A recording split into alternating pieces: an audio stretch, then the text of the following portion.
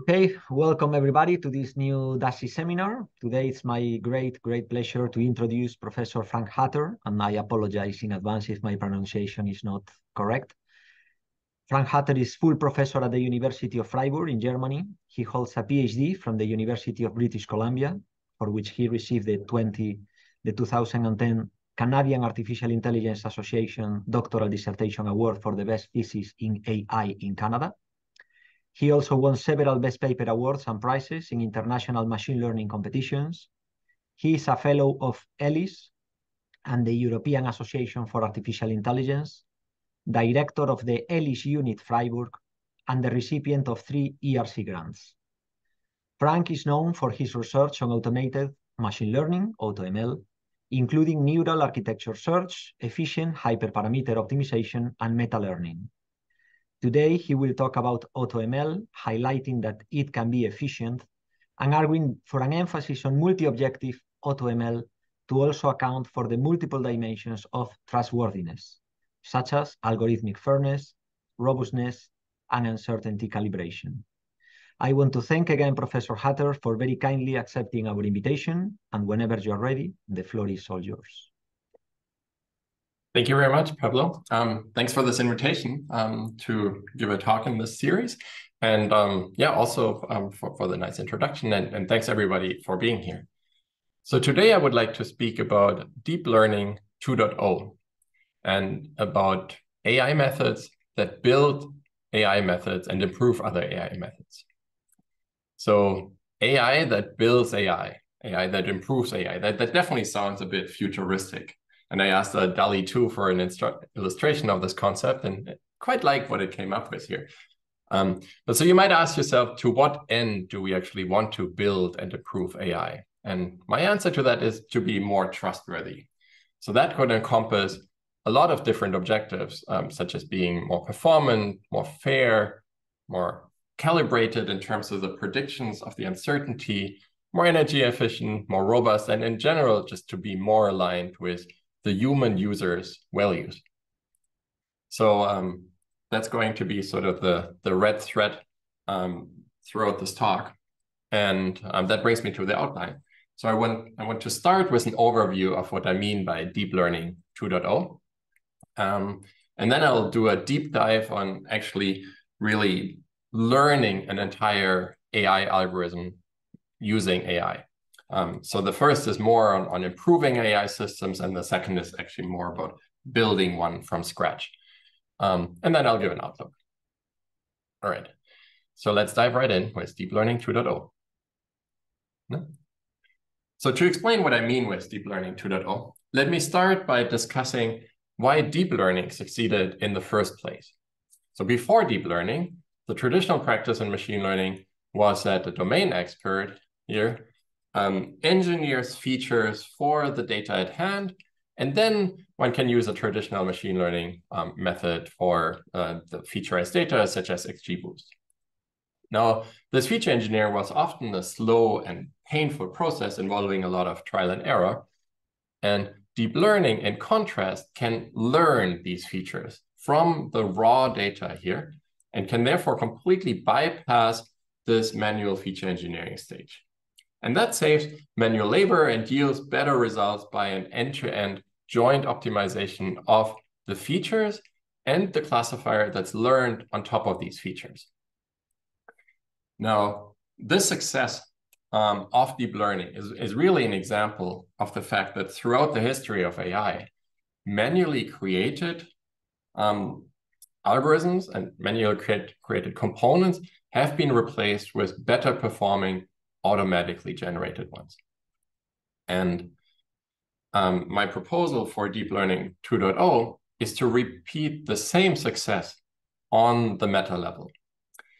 Now, deep learning has removed the need for this manual feature engineering here, but it has really replaced it with a manual architecture and hyperparameter engineering by now not a domain expert, but now by a deep learning expert. And like with feature engineering, this is actually a tedious trial and error process. And to go from this, what I call Deep Learning 1.0 to Deep Learning 2.0, we again bypass this manual step yielding the same advantages that deep learning brought over traditional machine learning in the first place. And so deep learning 2.0 can be realized by having an AutoML component. AutoML is the main thing that I work on, that performs a meta-level learning and optimization on top of a traditional base-level deep learning system. But this is not the complete picture of deep learning 2.0, because in practice, we also often care about important additional objectives that deep learning 1.0 by default doesn't actually take into account, such as fairness, robustness, model calibration, etc. And that's why my vision for deep learning 2.0 includes that the domain expert actually enters the picture again, and in order to specify both the data and the objectives that they actually care about for a particular application. For example, policymakers could specify the right algorithmic fairness criteria in a specific application. And then what is now a multi-objective AutoML component can find instantiations of this base level deep learning system that yield a Pareto front of non-dominated solutions. And this then actually allows the domain expert to exactly optimize for their objectives by design. So the deep learning doesn't optimize some objective that is completely at odds with what the domain expert actually wants to do, but this multi-objective component directly optimizes the objectives that the domain expert specifies. Now, I expect that deep learning 2.0 will have great impact because it's a paradigm-changing technology that democratizes deep learning, and your deep learning 2.0 projects will be actually possible without a deep learning expert, and it directly optimizes for the user's objectives, thereby yielding this trustworthy AI by design. And because of that, I think that deep learning 2.0 will be even more pervasive than deep learning 1.0, with a huge impact on the already billion-dollar market. Now, finally, I believe that deep learning 2.0 should also help deep learning experts and work hand in hand with them. So while the deep learning expert is not absolutely necessary in order to get something, if one is available, then the system should actually accept optional guidance by such experts to yield even better results faster. All right, so having covered this vision of deep learning 2.0, in the rest of the talk, I'd like to discuss several of the parts of deep learning 2.0 that are already in place and where you can actually really make further improvements in order to get there. And so a lot of these pieces here are about this AutoML part. How actually do you do this? How do you do this multi-objective optimization? Some obvious parts of AutoML are sort of hyperparameter optimization. Every deep learning algorithm has a lot of hyperparameters, and how do you set them? If you can't even do that automatically, then, well, it's definitely not hands-free. Then a bit more complex is a neural architecture search. So what types of architectures will actually yield good performance, what will yield low latency, which are more fair architectures, etc. So that's a multi-objective AutoML is a core component here. How do you treat these multiple objectives? Briefly want to touch on some AutoML systems that have this really nice interface where the user really just says, well, this is my data, these are my objectives, go, rather than these are this is my data, this is my type of algorithm, these are the types of hyperparameters that you might want to configure. So that's more for experts.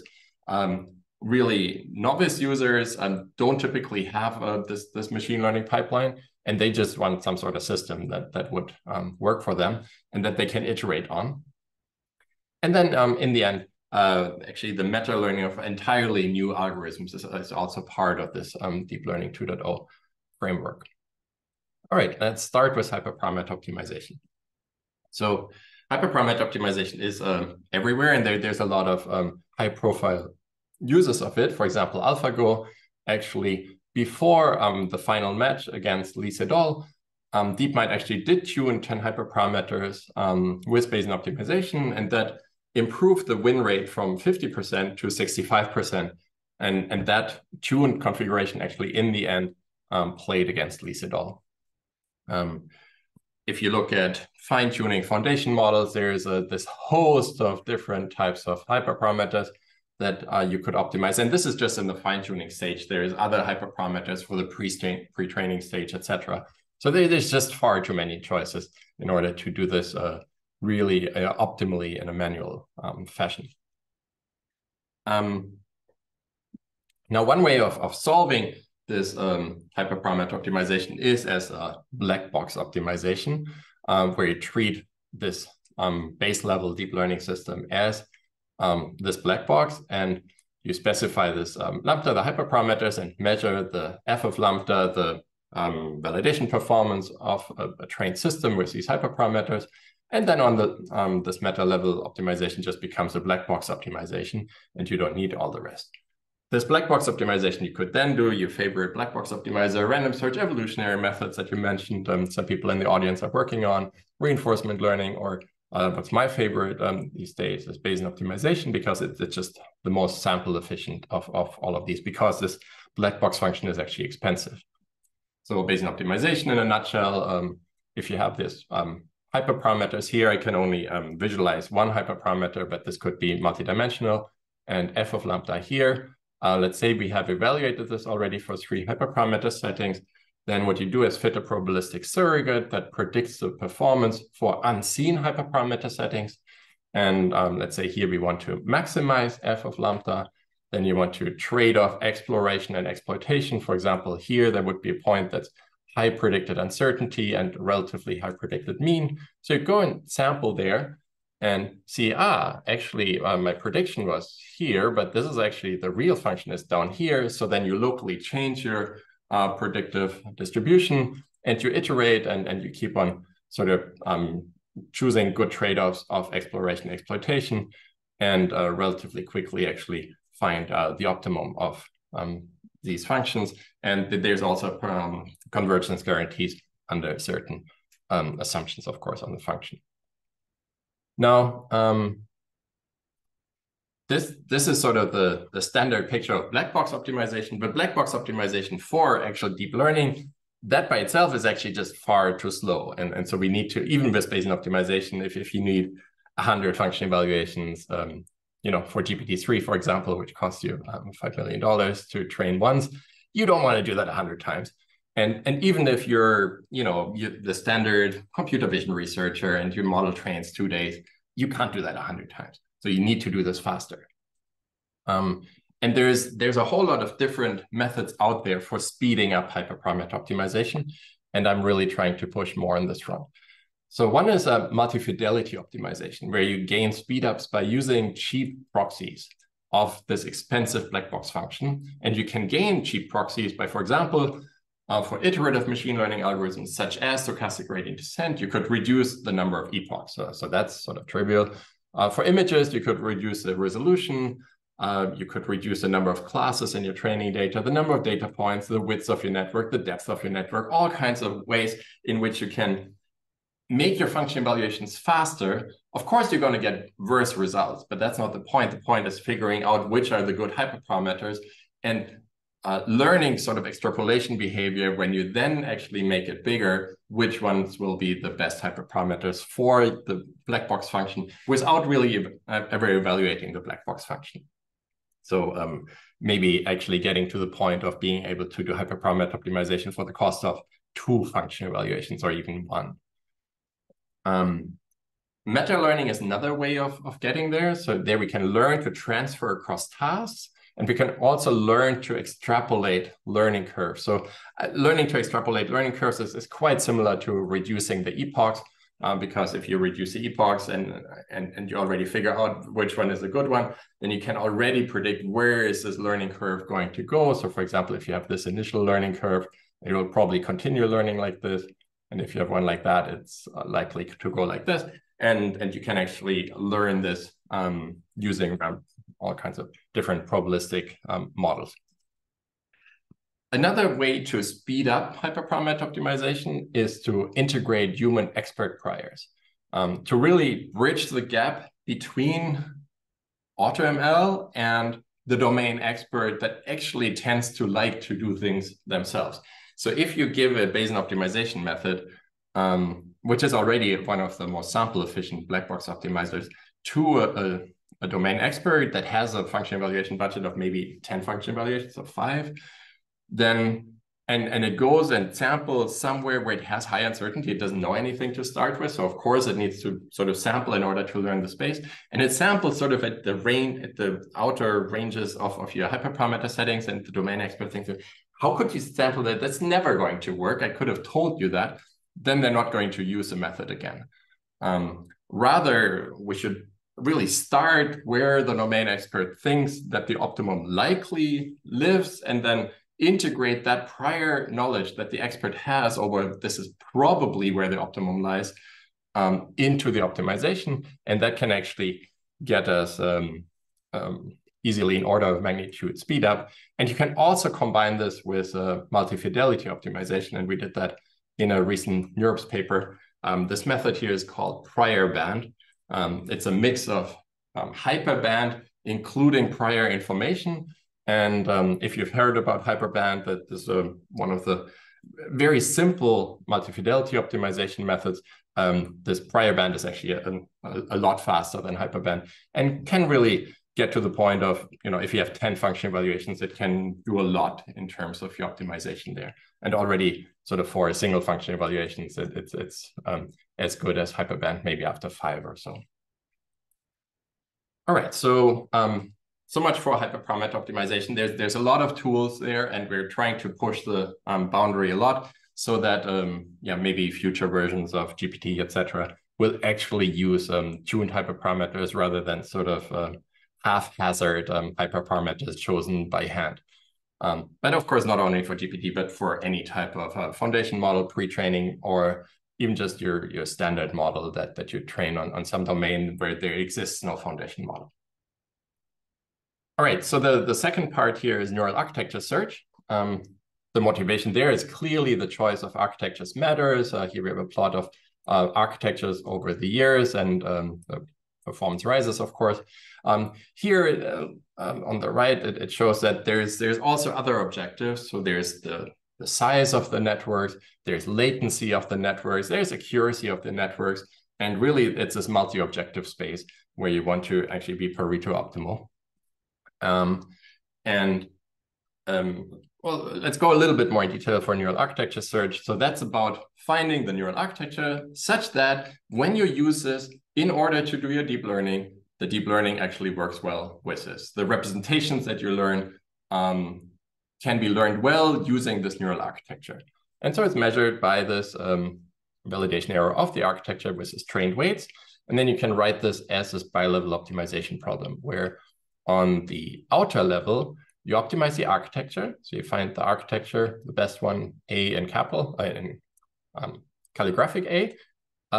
With respect to the validation performance, this architecture should do well if you use weights that are optimized for this architecture. What does this mean? This means, well, they're optimized for this architecture with respect to training performance, because that's what you use for training your weights. You use the standard training loss, cross entropy loss, typically. And so it's this bi-level optimization problem. And this has famously been tackled by reinforcement learning in a paper that sort of, for many people, gave AutoML its name. AutoML has been there since 2012, easy, maybe already before, but in the mainstream, really, it came with this paper in 2017, where Google had this project that they called AutoML, and then all kinds of bloggers, etc., latched onto it. And AutoML, so for a while, became equivalent with neural architecture search. And in particular, with this really slow neural architecture search that evaluated 12,800 architectures in order to find something that's sort of close to state of the art for something that costs $60,000 for a small data set like CIFAR 10. Yeah, I'm trying to argue no, AutoML doesn't have to be so slow. There is really fast method for doing AutoML. And in particular for neural architecture search, this paper here was quite early. And since then, there's actually over 2,000 papers on neural architecture search. So it's we're not getting bored in this community. One of the breakthroughs in this field was the DARTS algorithm, which is this differentiable architecture search. So there, that works as follows. You relax this discrete problem here. So maybe I should explain that first. So in neural architecture search, it's all about finding the right types of operations on your data. So these nodes in this graph here represent the latent representations. So maybe your original data and then your processed data after a particular layer. And the question marks here are all about what is the operation that you have on this edge going from here to there. And you could have different operations, for example, like, I don't know, a 3x3 convolution, 5x5 convolution, a self-attention, etc. And of course, there's an exponential number of possibilities, and that's why NAS is hard. And why you could tackle it is just as a hyperparameter optimization or black box optimization, but you can also tackle it by a differentiable method by this following trick, where actually on each of these edges, you just put all of the different operations and give each of these a weight. So if you have this operator that is, where is it down here? So operator O and O, you give each of these a weight alpha. So this alpha sub O, that's the weight for this operator O. And then you get a combined operator that is sort of this convex combination of the different operators. So a little bit like you take the resulting latent representation that you get from a 3x3 convolution, the resulting one you get from a 5x5 convolution, the resulting one you get from a self-attention, multiply each of them with their weight, sum them up, and that's your new latent representation. You can, of course, do that. And then, well, these weights, they're continuous weights. So there you can then actually do gradient descent in order to solve this bi-level optimization problem. And practically, this is often done by doing one update step on these alphas, on these weights of each of these different architectural choices, and then an update step on the actual weights of the parameters of the neural network. And that then results in some local optimum where some of these edges are weighted much more highly than other edges. And then in the end, you discretize in order to get the optimal architecture. And well, this is just one of the approaches in the community. It has a lot of issues still in terms of robustness. For example, this final discretization step that can really give you very bad performance. You can find architectures like these that we showed in a paper at iClear, I think 3 years ago or so. We showed various failure modes where it only picks skip connections because, well, with skip connections, your network trains fast, and it was just this local minimum that Dart runs into. So there's a lot of robustness issues around this differentiable architecture search, but it's still one of the approaches that, you know, if the community cracks differentiable architecture search to make that robust, then basically you get a search for the architectures at more or less the same cost as just optimizing the weights of your architecture. So because maybe it's twice because you do one update step in the architectural space and one in the weight space, but it's really sort of at double the cost, you get an optimized architecture for your new data set. If the robustness issues are dealt with. Other ways of doing NAS in an efficient way is of course using all the extensions that I already talked about in terms of HPO and applying those to NAS. So you can get speedups by multi-fidelity optimization, meta learning, priors of architectures, etc. That just really directly carries over. And also there's not that much work, despite these 2,000 papers, on actually sort of this holy grail of discovering entirely novel architectures. So one criticism I have of the NAS community is that a lot of people focus on these really small architectural spaces that really just give you a little epsilon over existing architectures. But despite 2,000 papers on neural architecture search, transformers have not been found by neural architecture search, but have been found manually. And I would like to change that in the future. But in order to tackle that, we really need to look at much more expressive architectural spaces. And so, for example, these hierarchical search spaces, they're super expressive. There's like 10 to 1,000 possible architectures in these search spaces. And for example, transformers, you can actually write as a hierarchical space. So like even the picture in the original transformer paper, you have this piece here is this piece, and this small piece is this piece. So each of these you blow up on another level of the hierarchy. And if this is just an instantiation of the architecture in a hierarchical space, then this hierarchical space might also include other possible architectures that could be very strong. So yeah, we were also looking into that. And maybe one final thing about neural architecture search. This is really heavily used already in industry. So in case you're wondering, where is AutoML actually used in industry? It's used pretty much everywhere where you have a lot of different devices. So Samsung has hundreds of different devices, and different architectures actually have different latencies on different hardware. And nobody in their right mind would want to manually optimize your architecture for each of your 100 devices, but you really want to do this automatically. Bosch has a lot of sensors, so it optimizes the neural architectures for these sensors. Google has different devices like, I don't know, a Pixel phone or a TPU, and you don't want to use the same type of architectures on these different devices, but you really want to use energy efficient architectures while still getting good performance on the different devices. So there's a lot of multi-objective optimization actually happening in neural architecture search in practice.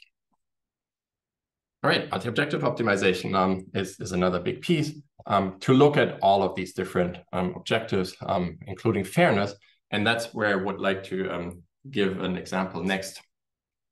Combining what I talked about for neural architecture search and for hyperparameter optimization and applying that to actually finding better solutions for, in this particular case, face recognition. So face recognition systems are known to exhibit bias with respect to different social demographic dimensions like gender and like race. So for example, lighter males are typically very well recognized, whereas darker females are recognized the worst. And this goes across different practical systems by different companies. And this is, of course, a problem because, well, face recognition is used, especially in the US, by law enforcement agencies for sensitive applications like identifying subjects, tracking down missing people, biometric security, etc. And the question is, how can we improve it? The community has already looked at all kinds of different pre-processing methods, different training procedures, different post-processing methods, but they have actually not really solved the problem. And in this particular paper here, we asked the question whether deep learning 2.0 can actually help. And yeah, so we in this type of fairness research, you really need to be contextualized very well. So we need to quantify, say very clearly what we did. So we only looked at this cell of 8 face recognition data set with a protected attributes gender and this particular fairness metric, rank disparity. And so there we did a study of how important are architectures for this, how important are hyperparameters for this, and basically evaluated all kinds of different architectures and hyperparameters and found that, well, there's a lot of Pareto-dominated solutions out there and just a few Pareto optimal ones. And then we built a architectural space around some of the best ones and actually optimized further and found something that basically Pareto dominates all the existing procedures. And so the result was we could actually find architectures or combinations of architectures and hyperparameters that are more fair and more accurate than any of the previous fairness mitigation algorithms for this particular problem. And this also extended to actually some different protected attributes and to some different data sets. All right. Good. So much for AutoML, multi-objective AutoML. Next, sort of this brief overview of AutoML systems, where you try to optimize this entire data science pipeline. So for example, scikit-learn has all these different classifiers, like 15 different classifiers, each of these with different hyperparameters. Then it has 13 different feature preprocessors, 4 data preprocessors, each of these with subordinate hyperparameters. So in total, something like 110 hyperparameters in this space. And data scientists need to choose the right types of methods with the right hyperparameters. And we realized that, and based on that, we actually came up with the first AutoML systems for tabular data, first AutoWeka, and then 2015, this AutoSCI approach that bases on scikit-learn, and a new version this year. So in a nutshell, what these AutoML systems do, they have this Bayesian optimization that I talked about before, actually also multi-fidelity Bayesian optimization, etc.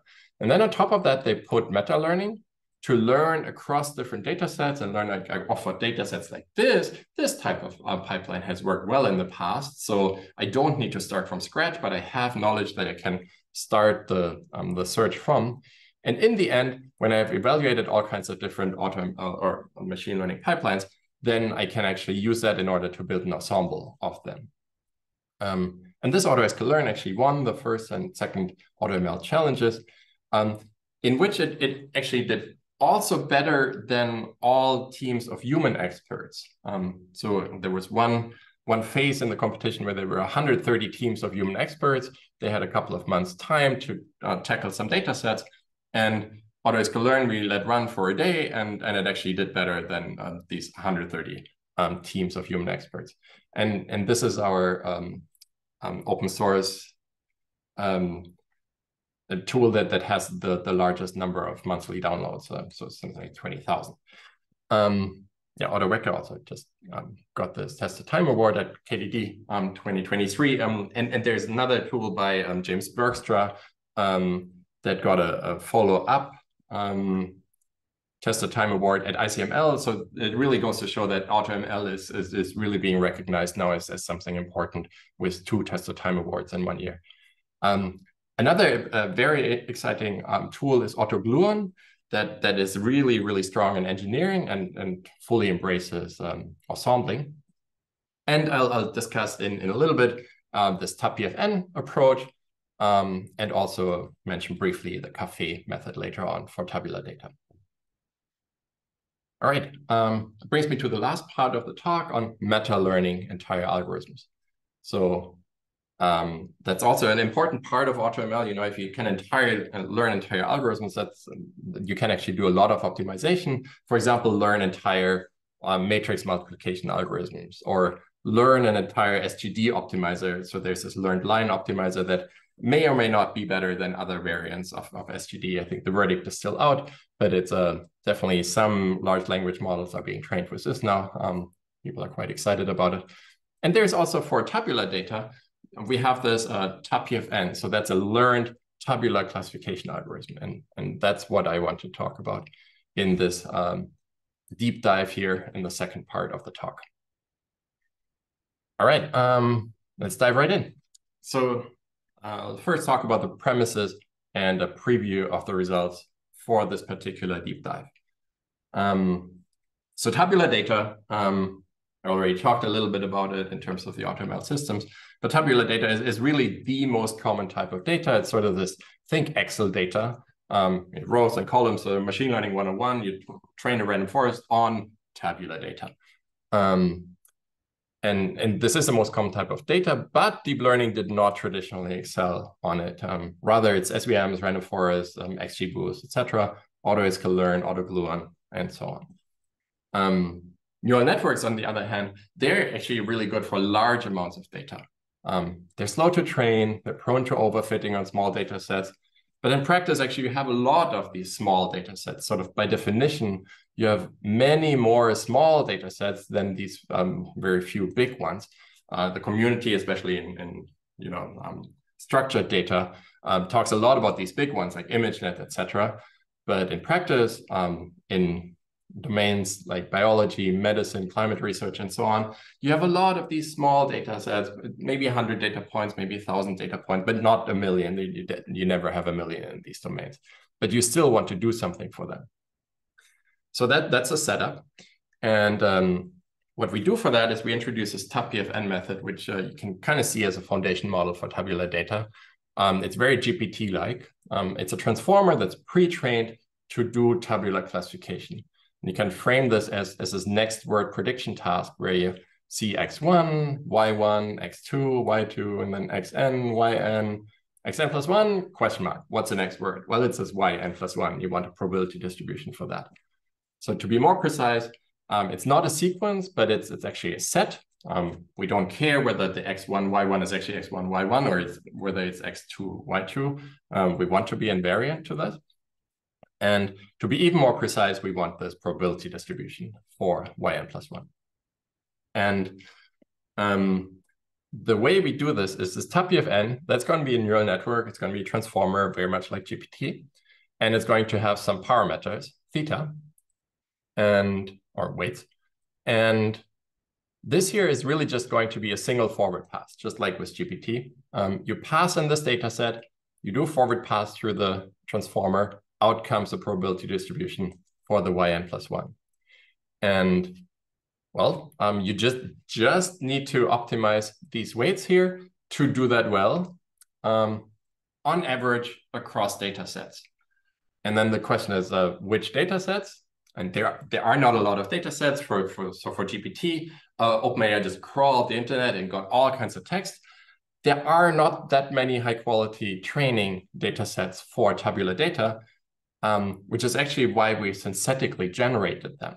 So we generated millions of data sets with XI, YI pairs, and then just optimized the standard cross entropy loss in order to really look at the cross entropy loss of these predictions here with respect to the true yn plus 1. With SGD, just very, very straightforward. And the end result of that is actually, it's amazing. It's 10,000 times faster than AutoScaler because it's just a forward pass, and it nevertheless actually performs better than AutoScaler. So it's really a phase transition in tabular data. And it's also this very different approach to algorithm design where we don't actually code this algorithm anymore. We learn a transformer, it does this somehow in the weights, it encodes an algorithm that you can apply to new data sets. And this algorithm is fully learned. We just say, you should work well on these types of data sets. So we create a prior that we can sample millions of data sets from. And then for these types of data sets, it will work well because transformers are awesome and SGD just finds good solutions, and it will reduce the cross entropy loss and thereby actually learn a tabular classification algorithm that just lives in the weights of a transformer. So it still blows my mind when I think about it. And it received a lot of attention. We got a best paper award at this NeurIPS workshop in tabular representation learning, and I tweeted about it, and that sort of had 1 million views. There was a lot of the fight of tabular, like old-fashioned classification methods, trees versus neural networks, but it could be potentially very impactful. All right, let's go into a little bit of detail here. What is the basis for this? How do we do this? So it's these PFNs. There was actually a previous paper in which we showed that transformers can approximate Bayesian inference. And that goes as follows. So you have a prior over functions. For example, in Gaussian processes, you have a prior over functions. And then we make some observations, and we want to get a posterior over functions. And that is intractable to compute exactly. But well, we only want the posterior predictive distribution. We only for one particular point, we want to get a distribution for the y. That's still intractable, but it's at least a bit simpler. But typically it's intractable to compute. So you need MCMC or variational inference in order to do this in most cases, other than for Gaussian process, pretty much in every other case. And we came up with this different approach for actually approximating this posterior predictive distribution with a neural network. And this works for every function where we can actually sample from this prior. So this prior here, we need to be able to sample these functions. And that's all we need to be able to do. So the way we do it is we sample functions from this prior. And then for each of these, we sample points from the function, and we call some of them train and some of them test. And we do that again and again and again. And we sample different amounts of points from these different amounts of different functions. And we do this, I don't know, maybe 10 million times. So really a lot, because transformers like a lot of data. And then we just learn this PFN that predicts from the blue points predict the orange points. And once we have done that, we can actually, on actual data, just feed in blue points. And for the orange points, say, well, for this X here, where is the Y? And put that into our forward path, and it will just give us a probability distribution for where that lies. And that is what tabular classification, or in this case here, actually regression, needs to solve. And we have we've meta-learned to approximate Bayesian inference purely by being able to draw samples from our prior and then doing supervised learning and nothing else. And so no complicated MCMC variational inference, no waiting for weeks for your sampler to converge, but it's just a forward pass. And this stage here of learning this PFN, that actually also takes less than a day on a GPU, a single GPU. And so this can predict posteriors that are arbitrarily close to the ground truth. So here we have a Gaussian process where we know the ground truth, and there's a green curve and a blue curve. And if you look closely, then the blue curve here is slightly different from the green curve, and the uncertainty estimate here is slightly different. But it's really, you got to look hard in order to even see the difference. And this is for something where we have the true posterior, but we can also do this for Bayesian neural networks, for example. So if you, there the prior is just, you draw weights from each of your neural networks, and the posterior predictive distribution would then just be the Bayesian neural network. And there we get like 10,000 fold speedups over MCMC for doing this Bayesian inference. And you can also do crazy things that you can't even do with MCMC, where our prior is not just a fixed architecture, but our prior says, well, it could be this architecture could be generating the data, or this architecture, or this architecture. And then we basically integrate over which architectures could have caused our data and which weights could have caused this data. And so we could basically do something like a Bayesian neural architecture search, for which you would really need reversible jump MCMC, whatnot. It would be too complicated to be practical. And so this is PFNs. If you can sample from the prior, then you can compute this posterior approximately in a forward pass. And it's only limited in, this transformer is quadratic in the number of data points. So if you have 1 million data points, this doesn't make sense. If you have 1,000 data points, it's perfectly fine. And in TAPFN, that's a follow-up paper, really all we did is define a prior over what might tabular data sets look like. And then we integrated principles from causality and just sampled these structural causal models. So we sampled and initialized this causal graph, sampled edges in this causal graph, sampled where in this causal graph would be Y, where would be X, etc. And sampled some weights and some activation functions and so on.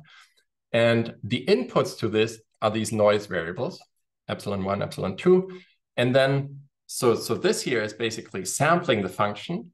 This is what the function looks like. And then we sample points from that function.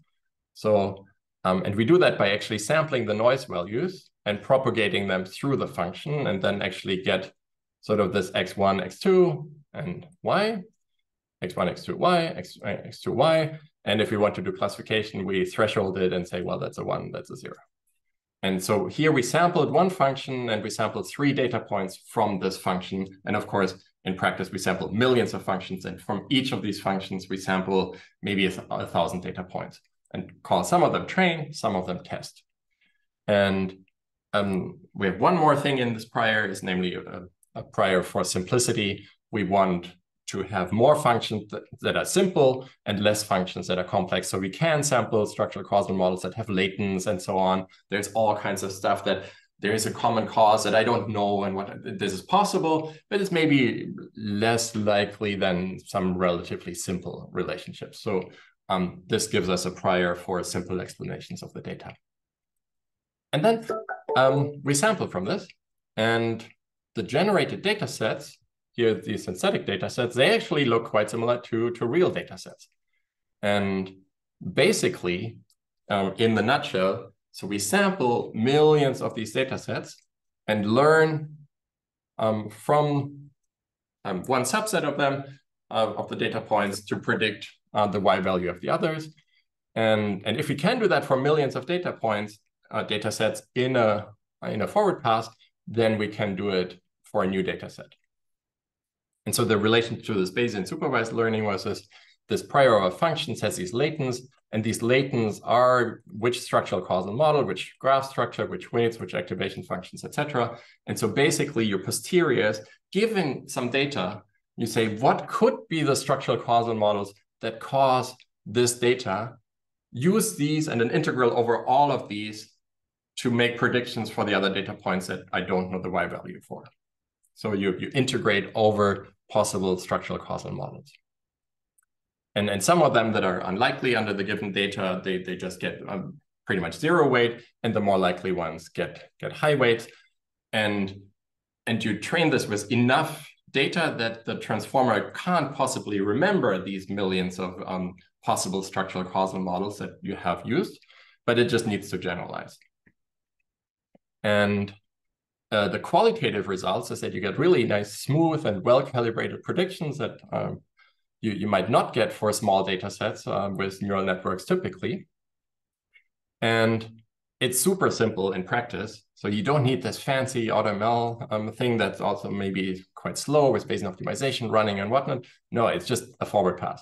So you feed in your data, it's a forward pass, and you make predictions. And so because of that, it takes like 0.1 seconds on a GPU. So like a 36,000-fold speed up over AutoScaler 2. Here we have ROC AUC over on average over 87 different data sets, and it just dominates all the other approaches. Not on every data set, but on average. So there are still data sets where it's not quite the best, and there's a lot of limitations that we're working on resolving. Like we were limited to 1,000 data points, 100 features, 10 classes. We haven't looked at categorical features in the prior yet in this particular published work, missing values, uninformative features, etc. And so these are the things we're currently working on, and we were close to having them all solved and then hopefully write the next big paper. All right. So in summary, this TAPIFN computes posterior Bayesian inference for a given prior. In our prior, we put elements of causality and simplicity. And so basically, tells you for this particular data, these types of causal models would be likely, and let's make predictions with these, but it skips the point. It doesn't tell you which causal models they are, it just integrates over them. And it gives you some state-of-the-art performance for small tabular data sets. And it really could give rise to this new way of writing algorithms where you just state the data that you want to be good at, and then say, find me an algorithm that works for that. And it's still a very different type of programming. All right. So outlook, sorry, a little late, but let me go quickly through this. So we want to fix the remaining limitations. There's a lot of different research questions. How does this actually work? Also, we want to actually output the causal structures and posteriors over what's the probability that X causes Y and so on. So one could work on that. We want to work on, not in the TAPIFN land, but in general. There's a lot of questions, of course. How do foundation models and AutoML relate? There's foundation models for AutoML, like there's this Opformer work, and there's this cafe work from my lab where we actually use GPT-4 for tabular data to engineer features automatically. So we read the data set description, we read the feature names, etc. And then we use GPT-4 to actually write code that generates new features. So, and then we actually execute this code and run cross-validation, see does this improve, and if so, then we put the feature in and we tell GPT, well, this didn't improve, this improved, and it's an iterative cycle. So rather than doing this in a slow cycle where you propose thousands and thousands of different possible features, it just predicts like very complex features right away, and that actually really improve performance. So it's quite cute. And yeah, large language models are pretty powerful. And this will, of course, only get better when GPT even gets better. There's also AutoML for foundation models. So we want to optimize the choices for the training process. So that's really this very making HPO, etc., really cheap by, like for neural architecture search, we have a particular way of using weight entanglement to make it more robust. We're starting work on multi-objective gradient-based neural architecture search. We want to exploit scaling laws to predict this is what it's going to be if you invest 100 times more compute. And also we want to look at, what's your activation statistics, what's your gradient statistics, etc. There's all of this information that is not typically looked at in black box optimization, but the information is available. And if the training run costs you a couple of $1 million, yes, you do look at that. And we want to look at that in our automated methods as well. And then there is this big playground that is AutoML for fine-tuning.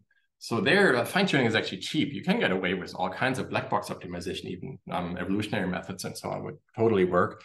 And there's a lot of multi-objective problems, aligning with human values, robustness, truthfulness, lawfulness, etc. So I definitely encourage a lot more work on that. And maybe as a final question, a call to arms, trustworthy AI is key. AI is currently progressing at this incredible pace, and AI systems will really govern an ever-increasing part of our lives. And I think we really need to ensure that we can trust these systems. So if you can make your students work on interesting stuff, like maybe we need more work on trustworthy AI, especially in the EU, to really push this work. With that, let me end. Thank you very much. We talked about Deep Learning 2.0, expert-guided automated deep learning for the objectives at hand.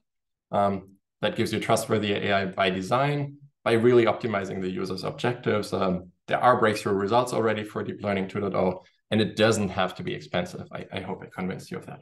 So with that, thank you. Well, thank you very much, Frank, for your very, very interesting talk. And now it's time for questions from the audience. Carlos Peláez González, please go ahead whenever you want. Hello, Frank. I'm very grateful for your great presentation. So thank you very much. I would like to first, are you hearing me? Yeah. Okay, thank you. How do you think you can mix the auto machine learning task with the trustworthy, specifically with the transparency? Because if you are learning this architecture, hyperparameters, etc., in an automatic way, and the model is bigger, the model can grow in very different dimensions. So how can you improve the transparency of the models? Very good questions, and I would give two answers to that. The first one is transparency of the final product, the final model that's being learned. And the second one is transparency of how in the world did you get to that model.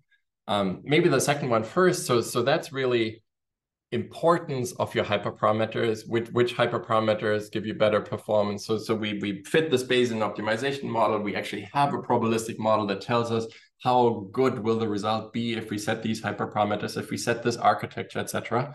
And you can use this model in order to actually give a lot of information about, well, if I had used these other hyperparameters, I would get this much worse performance, etc. And you should, in an AutoML system, also, tell the user, I have this preliminary information, and based on that, now I'm going to do this, and based on that, now I'm going to do this and this. So that's an important part, being interpretable in terms of how well, how does the optimization actually work? And we have a bunch of previous works on that. And actually, my previous postdoc, Marius Lindauer, who was with me 5 years in Freiburg, he is now in Hannover, and he has an ERC grant on this very topic, on explainable AutoML. So explaining the AutoML process. Explaining the final model, well, there you can actually use any type of explainability tool that you couldn't explain, that you could use for a standard model that hasn't come from AutoML.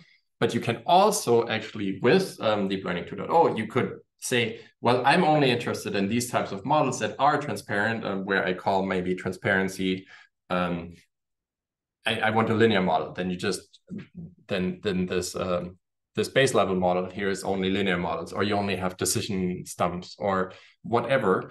So if you can quantify transparency, then you can optimize for it.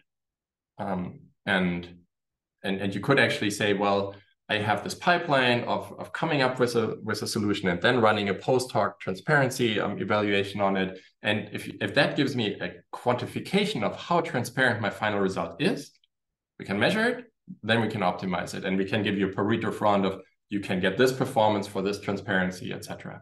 And I think there are a lot of questions of how do you actually exactly measure transparency and how do you trade this off. And I would love to see more work in that, because once we have that, we can optimize for it. Thank you. So I see limiting the model type, so you can kind of set the transparency of the model, and then you only have to train over that. So thank you very much for the explanation. Thank you. Thank you very much. Now it's turn for Isaac, whenever you want. Thank you very much, Frank, for your talk. I really enjoyed it. And actually, from the very beginning, you gave me already a lot of food for thought. You know, I was like thinking, what? And just at the very beginning, when you start saying that why AI to build AI, and your answer was something like to make it more trustworthy. And that for me, that was really a very fun start. Like, oh wow, that's a lot of food for thought, right? And then I understood why you mean why you said that, right? Because you're talking about deep learning 2.0 as multi-objective, right? And looking for that fairness and looking for that robustness, right? And I guess what Carlos was saying before is the idea of interpretability should be in the equation, right? To make it really trustworthy. But apart from that, actually for me, when I think of deep learning 2.0, I would have expected you talking about not only more robust, but also more general, let's say, more general purpose, right? And because people are using a lot of deep learning for many things, not one task, but many of them, and more like generality, foundational models, and then you touch upon at the end of the talk. But yeah, it's more of a comment rather than a question for you. It's more like, yeah, I agree with you. That's a good way to, the future of deep learning should be on making it more trustworthy, but at the same time, also more general at some point. And maybe the combination of them would be 3.0. I don't know. Just looking for a name. It's a very good question. And you know, the term deep learning 2.0, etc. It predates ChatGPT, etc. And actually, it's an interesting question. How does ChatGPT relate to this? And you could actually say basically it's an instantiation of deep learning 2.0, right? Because you have this multi-objective component. It's not quite multi-objective. It's this fine-tuning, reinforcement learning from human feedback. So there is a deep learning 1.0 system for sure. It's just next word prediction. That's clearly just base level deep learning, just cross entropy loss. But that's inherently very biased, whatnot, and you want to make it non-biased. And that is done by, well, specifying the objectives with a domain expert, the reinforcement learning from human expert. The human is the domain expert. And they specify, they're actually in the loop there to guide the process. At that point, it's sort of only optimizing for that. And actually, if you look at the papers, OpenAI just did, like, they did millions and millions of updates for this. And they did something like 50,000 updates for this. And if you do too many updates, then performance goes away. And so then they stopped before it came too aligned to human experts. And so it's really not quite touching the Pareto optimization. It optimizes once this way and then once this way. And then before you go too far, you stop, because you should also go back there. And so I think there's a lot to be tackled there. But I think, you know, it's a different way than having this, you know, more HPO and NAS perspective, but attacks a similar problem. Great, thank you, Frank. And being more general, of course, it would be nice to have the system that is also super general. And And another way of talking about this, you can have foundation models here that are super generic, and then you can do multi-objective optimization of these by fine-tuning, etc. And it's quite cheap. That's what I touched about very briefly at the end. Sorry, Daniel. Okay, do you hear me? Okay, Frank, first, thank you a lot for your interesting talk. It's very nice to see the perspective of improvement, the deep learning for AutoML and all that. But curiously, when we all are considering the trustworthy AI, but the thing with that is sometimes they blow my mind, your proposal of the tab PFN. Actually, when you we can get a lot better results than the previous model using a transformer pre-trained. Okay, it's very nice to obtain that kind of result, but it's in contradiction with the interpretability. Because when you have a lot of model pre-trained, maybe it's not. It's, for instance, sometimes you want an explainable model for the company, and this is not easy to sell that this type of model is explainable for them, for an expert. Mm-hmm. So it's very it's a very good question. It's a question people ask a lot, and there's multiple answers to it actually. So one answer is, well, people tend to be perfectly happy to use XGBoost because, well, XGBoost, it's a tree-based method. You can kind of think about what it does, or trees are very interpretable.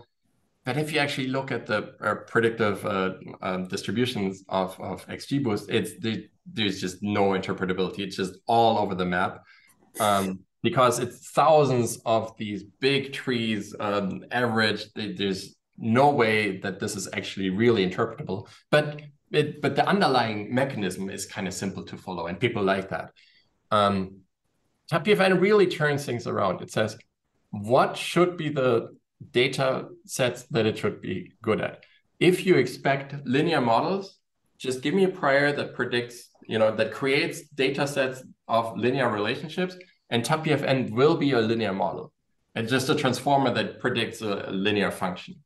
And it is mathematically very clearly defined what it does. It builds your posterior over your prior. So it just does the same thing that MCMC would do with this prior. It just does it in a forward pass rather than after a week of sampling. But I completely agree. It's a completely different beast, and it will take a lot of time for people to come to pass with this.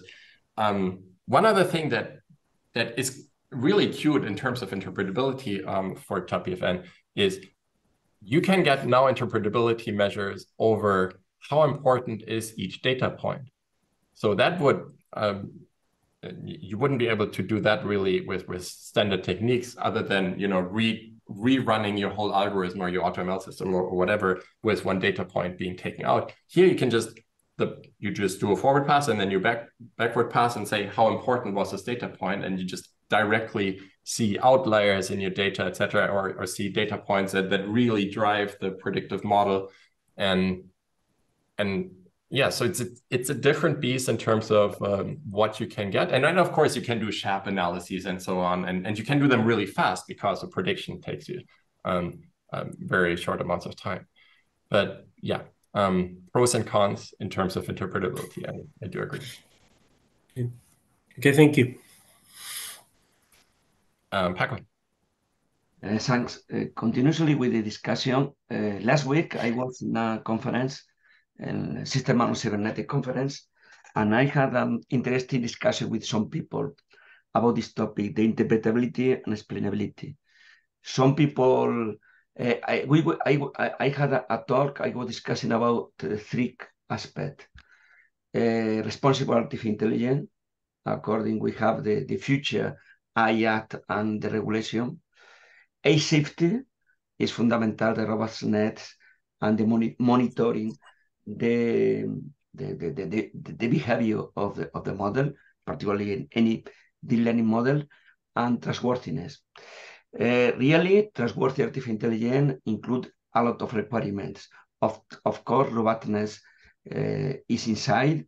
Really, there is a clear connection. Really, responsibility, a responsible, and a safety lead us to trustworthiness. And we were discussing that probably in the future, it will be impossible to explain and to have a complete interpretability and explainability. It's impossible when we are discussing with deep learning. But the most important is the governance and the safety, to guarantee the safety. Probably in the future, we must accept that we can explain until level, and really we are discussing now about communication and transparency instead of explainability in the regulation. Is very important in some levels. For some application, people must know that they are discussing, they are connected with a machine, is the communication and the transparency, but it will be not impossible to explain why the algorithm take decision, but it will be fundamental, the safety, and to guarantee, and of course, that we have no bad decision. And another aspect very important is the quality of the data, because with the quality of the data, we guarantee the fairness and the correct decision. Then this is a complex discussion, because it's true that we paid a lot of attention to explainability. Even now, we are trying to explain why we take decision, but in the future, probably we must accept that we have only a limit, a threshold of explainability, and in some cases, the threshold is reduced, and it will be fundamental, the safety of the algorithms.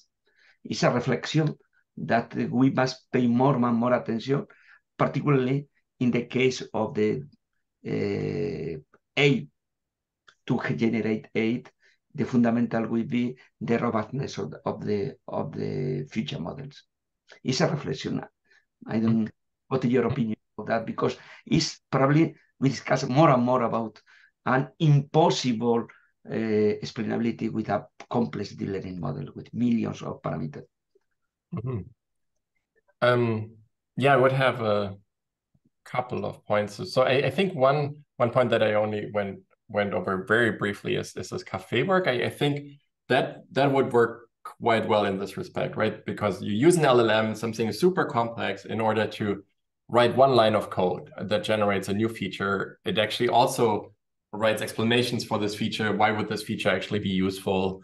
And then, you know, the human expert can actually check this feature. Does this feature make sense? If so, then I should really accept this code into my pipeline. So I think this is a nice, more traditional approach of using complex LLMs to actually, then in the end, you just have a tabular prediction model, whichever one you trust, and you just have another feature that you also manually inspected this one line of code, and you trust that.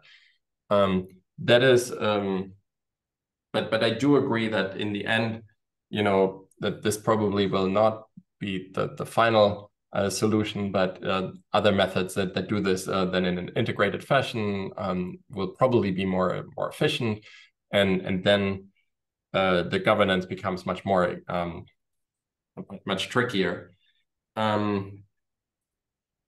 Yeah, so one thing that I really like in particular about TAPIFN is that it's a training on synthetic data. So it's really this structural causal model. You know exactly the data that it trains on. It's you specify the prior. You say what are the probabilities that the structural causal model should look like this or like this or like this. There is no dirty data we train on, in contrast to, you know, the all of the bias data that ChatGPT is trained on. There you need to worry about, okay, how do you get rid of this bias? We never have this bias because, well, we have the bias that the user is set. This is what the data, this is what the type of predictions should look like. And I think I'm not aware of, and maybe if you do know any, but please let me know. I'm not aware of any approaches that can actually really get you probabilistic predictions over what could be structural causal models that cause my data, like about really integrating causality in a probabilistic framework that makes any sort of predictions that are close to state of the art. And that is something that, you know, causality is rarely talked about in regulation, but I think if we can actually reason causally about the data, that would be something that aids so much in terms of transparency in order to and interpretability, etc. And of course, then, you know, do an integral over all possible causal relationships that then becomes mind-boggling again, and nobody can really reason about it. But we could, for example, say, well, what are the main possibilities of causal models? How likely, given this data, is it that X causes Y, etc.? I think that I haven't seen a lot of work there, and it would be great to, yeah, and I like TAPIFN for that reason, that it can do that, but it would be great to see other work along those lines. And I must say, for TAPIFN, I haven't really put the two together. The first part of the talk where optimized for all kinds of different objectives, and TAPIFN where it just learned this function in terms of you know, in terms of good cross entropy loss. But we have started looking at causal interpretations, and at for example, looking at fairness under a TAPIFN framework. We have initial ideas of, for example, doing causal reasoning with basically counterfactually fair approaches, which are otherwise just not efficient these days. But yeah, maybe I'll leave it there to make some chat for other questions. But I do realize that this is a minefield, but at the same time we need to navigate it somehow, and at least, you know, openly talk about the objectives and think about how to measure the objectives, because once we can do that, then we can optimize for them. Thank you. Thanks. So we have time for our last question. Sergio? Hello. Thank you very much, Frank, for your talk. I really enjoyed it quite a lot. It was really impressive how you presented the Deep Learning 2.0 as a global umbrella into which includes all the challenge currently, from my point of view, in AI, and stating them as a multi-objective problem or multi-objective challenge, as Isaiah also mentioned. From that point of view, I also realized that I should talk more frequently about research to Paco and less about the bureaucracy and paperwork, by the way, because my question was pretty close to his in terms of how to rank all these objectives, because sometimes it is well known in multi-objective optimization that whenever you are trying to deal with a pretty large number and also challenging number of objectives, the problem becomes more and more complex. And so from that point of view, you, I think, already answered one of my questions, but another one was related to the very last reflection that you were dealing with, that is also a challenge in multi-objective optimization that is related to performance indicators in terms of how to measure the performance of the multi-objective approach that you are trying to deal with, regardless the problem you're facing. So my question would be, is it really cross entropy loss? So what do you are, the best choice in that regard, or do you think we should face this in some other way? So for the first part of the question, there was more remark, but still I would say, well, I mentioned these many different objectives here, and of course these aren't even all of the trustworthiness dimensions, and yeah, it's tough to get them all, and there's trade-offs. So if you put all of them as objectives into the system, and well, probably in most cases one should in the future have all of them in the system, then the Pareto front optimization will get harder. But that's probably fine. That's on the technical side. But then even when we find this Pareto front in the 6-dimensional space, then what do we do with the domain expert? Like, you can use this or this or this or this or this. Then we really need preference elicitation to really understand how do they rank them, what's more important for them. And so that's another dimension that I totally just haven't tackled at all. For the second part of the question, I didn't fully understand it. So cross entropy, I think cross entropy is totally not what we should be optimizing, but that is just what the internal deep learning 1.0 optimizes. And in this part here, we sort of constrain this to optimize more for that. Okay. And yeah, the internal optimization of the base level deep learning, it's just very much bound to cross entropy laws. It's just that everything is sort of fine-tuned for that, and it's sort of this ecosystem has evolved for optimizers that do well in cross entropy and architectures that do well on cross entropy and so on, and it's sort of this local minimum that I think would be very hard to change the objective in the base level. There are initial approaches for thinking about multi-objective optimization on the base level, but it's tricky.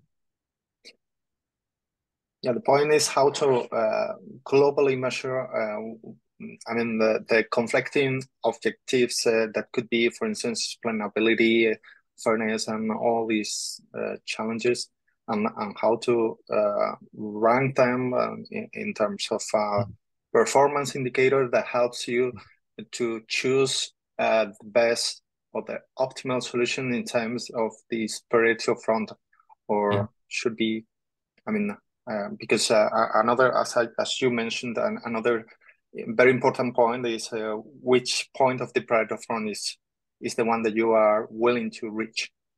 Mm-hmm. Okay, so the question is more within the multi-objective optimization, it's useful, or you need some sort of performance indicator, be it hypervolume or whatnot. And how should you choose that one? And there actually, it might be useful to actually get input from the domain expert, like, well, these types of this objective here seems to be more important than this one. So and have some sort of preference elicitation stage, have the human in the loop, and show initial solutions to the user and say, in which direction should I go more? And then from that sort of elicit performance indicators for the multi-objective optimization. I think that would be actually really useful. It's a good suggestion. Okay, thank you very much, Frank. Very nice. Thank you. Yep. Okay, so thank you very much. I think we can end here this DaSCI seminar. I want to thank again Frank Hutter for accepting our invitation and for giving this extremely interesting talk. And also thanks to all attendees for the very pertinent questions and conversations. So thank you, Frank. Yeah, thanks again for the invitation, and thanks for the really good questions. Really interesting and thought-provoking. Thank you very much, a lot for the talk, and we hope to keep in touch with you and to discuss in the future if possible collaboration with different people of the institute is working different topics, and I hope we can discuss any potential collaboration in the near future with our people. Thank you very much. Thank you. Looking forward to that. Bye.